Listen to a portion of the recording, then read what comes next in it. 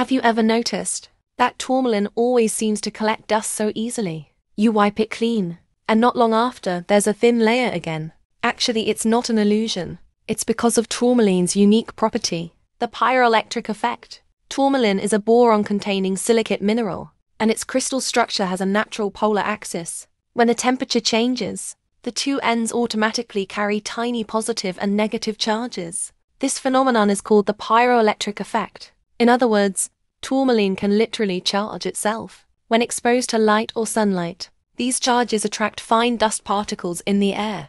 That's why tourmaline always seems to look a bit dirty. But in fact, it's not dirt.